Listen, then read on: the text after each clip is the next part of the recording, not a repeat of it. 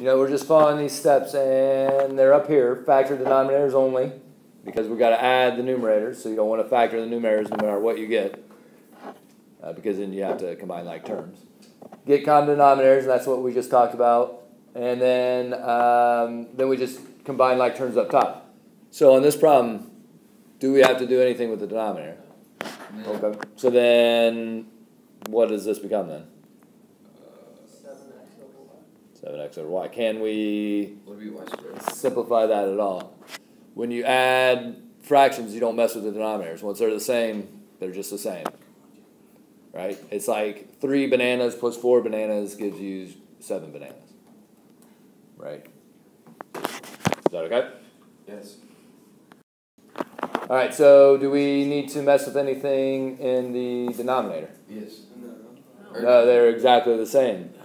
So then we do what to the numerators? We gotta combine them. Okay, so what would it look like? X, Y minus X minus y. X minus y, because they're not like terms, you can't combine them, over x minus y.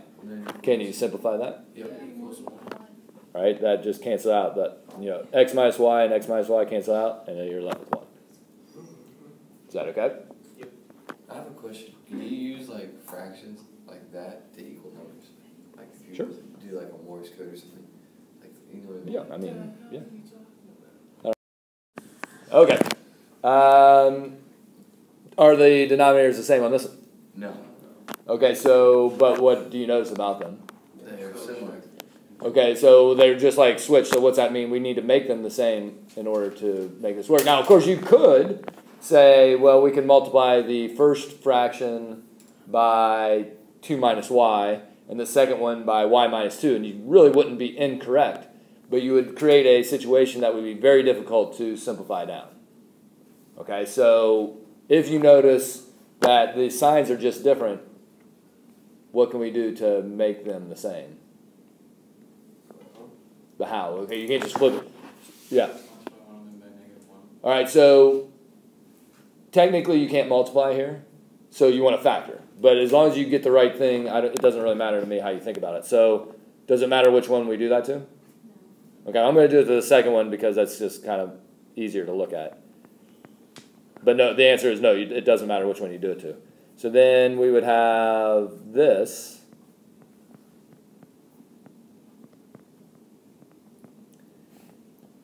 And so what does that mean for this whole expression? Like where does this thing go? Like how does this change?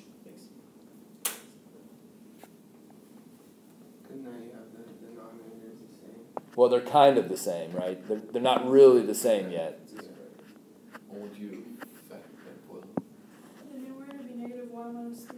Okay, so the thing with a fraction that has a negative sign in it is that it doesn't really matter where it is. It can be down here, or we could make it up here, like she said. This could be negative y minus 3, or you could even change this to a subtraction. And then you don't have to worry about multiplying this one by negative 1.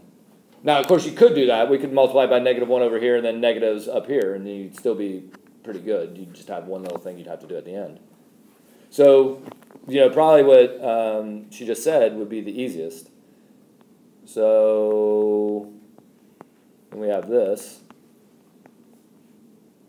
And you would have to distribute it to both of them.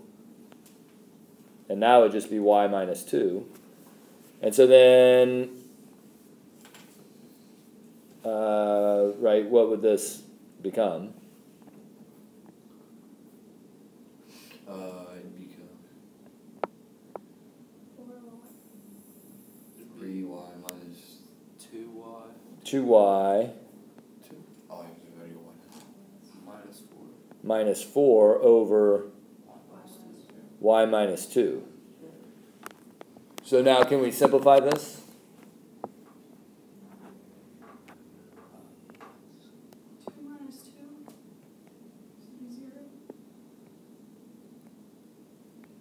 Don't do anything crazy, do we? Do you have any factors? Did you just try to cancel factors? Because those rules still apply. So you can only cancel factors. So don't just get nuts and start dividing things out. Can we do anything to the numerator to get some factors up there? Take out 2. Okay, so we could take out a 2. So I kind of ran out of space, but we'll go up here. So we take out a 2, what's left over? Y minus 2. And then that's over y minus 2 now. So now you can cancel the y minus 2, so this simplifies down to 2. Okay, so at the very beginning of this problem I said, well, you could have come up here and multiplied this fraction by this denominator and this fraction by this denominator. But then, then you'd have to FOIL up here, combine like terms, and then you'd have a lot more work to get down to 2, because 2 is the answer. You want to make these simplified as far as possible. Is that okay? Okay, so we have to use all of the steps on this one. We don't have any common denominators, so you do want to, and they're not related like they were on that last one where the signs were just opposite. So we do want to factor everything first. So what can we factor, and just denominators here, what can we factor in the first one? Okay, so then this is 3x plus 2, and we take a 3 out and we have, careful, minus 2, right, because we're dividing.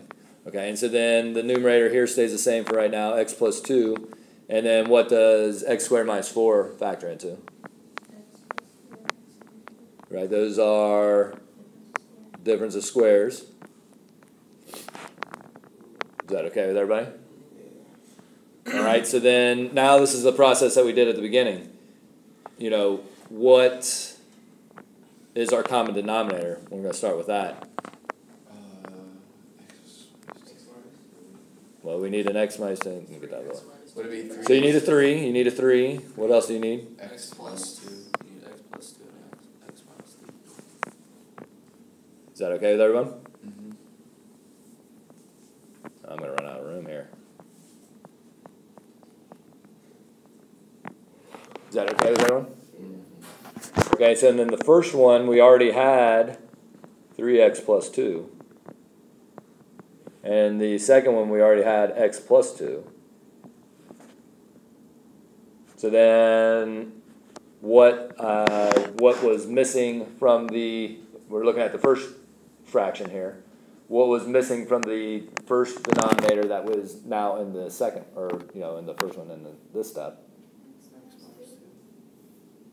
Well, didn't we already have an x minus 2 in the first fraction there? Right, so, right, we already had 3 and an x minus 2. I have no idea what I was saying, but what was I saying? So we had an x minus 2 in the first. Oh yeah, so we were just looking at this, right? So right, there's an x minus 2 already here. There's a 3 already here. So then really it was the x plus 2 that we need. Okay, so then x plus 2. And so the same question over here. What do we have in our common denominator that was missing up here? A 3, okay, so then we have to add that. And I'm going to put it out front here. All right, so now we have common denominators, but as is, we can't add these together. So now we have to FOIL. So, do this in green. So let's FOIL this first numerator. What is that going to end up being? 3x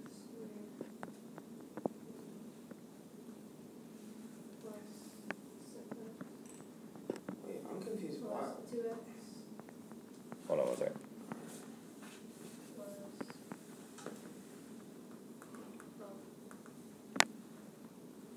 Plus what? Right, we did 3x. Yeah, plus 4, okay. What was the question? I said, why did you move the 3 and the x plus 2 up? What are you talking about? When you put the x plus 2 in the numerator and the 3 in the numerator of both. In the denominator? Yeah. No, in the numerator. So, right, this one already had 3x plus 2, right? Yeah. And then this was the original denominator. Yeah. But we're saying that the common denominator has to be all of this.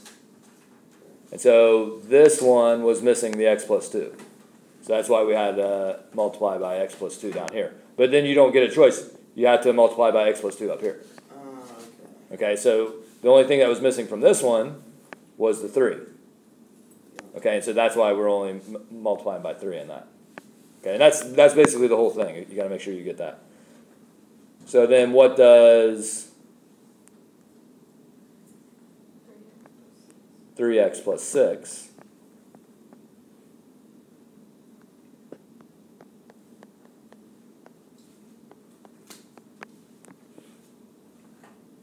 Okay, so now we're basically just combining like terms.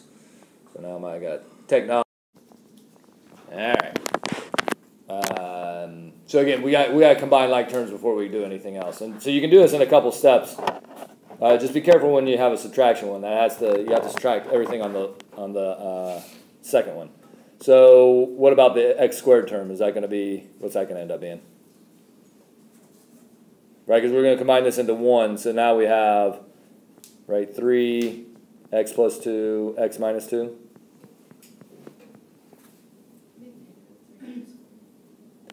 Would it be, though? Right, because we have a positive 3x squared minus nothing. Because there's no like term over here. So how about just 3x squared right now? And now we have, right, 8x minus 3x, so 5x.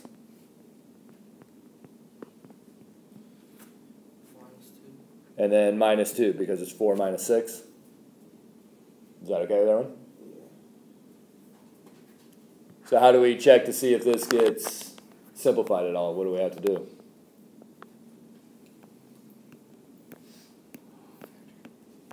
Factor. Okay, so then we're looking at the numerator here. 3 times negative 2 is negative 6. Factors of negative 6. So the question is, are there factors of negative 6 that add to give you 5? Yes. Other way around though, right? Positive 6 and negative 1. Okay, so, right. Yeah, because of positive 5. So then 3x squared plus 6x minus x minus 2. So what do we take out of the first 2?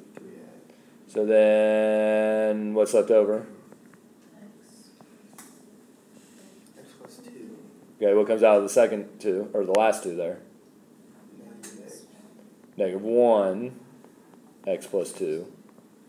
Okay, so then the numerator factors into x plus 2, 3x minus 1. Okay, watch this, Nate.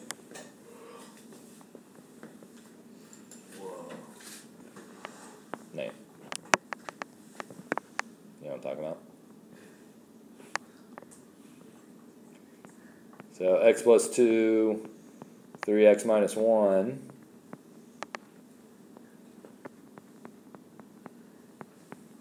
All right, so then is there anything that we can, all right, the x plus 2's can go away. And so then the final simplified answer is 3x minus 1 over 3x plus 2. Is that okay? So, I mean, they might be a little bit long, but, I mean, none of it should be horrible. I mean, you're just factoring and things like that. So I got one more for you. Okay, so, we had to go through all the steps. There is no common denominator, so we have to go about getting it. So then what is the first thing we need to do here? Okay, so then A is 1 on these, so they should be super easy to do. 1 times negative 6 is negative 6. Factors of negative 6 that I had to give you negative 1. Negative 3 and positive 2. Okay. Same thing, A is 1, so you should be happy. 1 times 6 is 6. Factors of 6 that I had to give you positive 5. Positive 3 and positive 2, right? Be careful on 6s. So then, what is our common denominator then?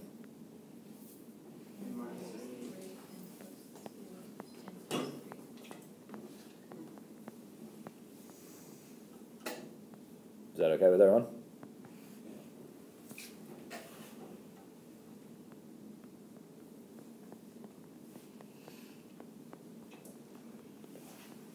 Okay, so then this one already had an n, and this one already had an n plus 2.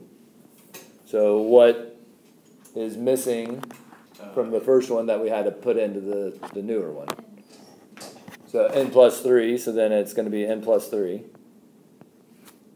minus 3. And then over here it's n minus 3. Is that okay with everybody? Wait, do you want to do it backwards? Because they both had n plus 2. Yeah, they both had an n plus 2, so we didn't have to worry about that. The first one was missing the n plus 3, so that's why it's over in the first one. The second one was missing the n minus 3, so that's why it's in the second one. Is that okay? Yeah. All right, so now what? Okay, so now you're just going to FOIL or distribute. So this first one is n squared plus 3n.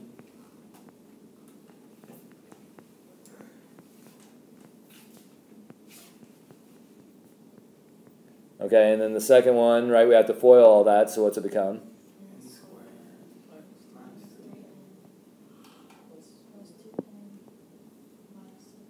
3. Okay. Now be careful because we're subtracting here. But, you know, you can combine those if you want, or you can just do it, you know, in one step. That's how I'm going to do it, just to save some room here. So, right, it's going to be, the denominator is going to stay the same.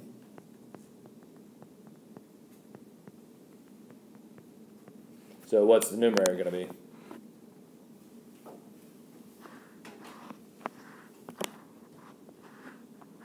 Like one thing at a time. What about the n squared? They're gone, right? N squared minus n squared is gone. Okay, what about the n's? 3 n's are gone. Careful. What's with D2?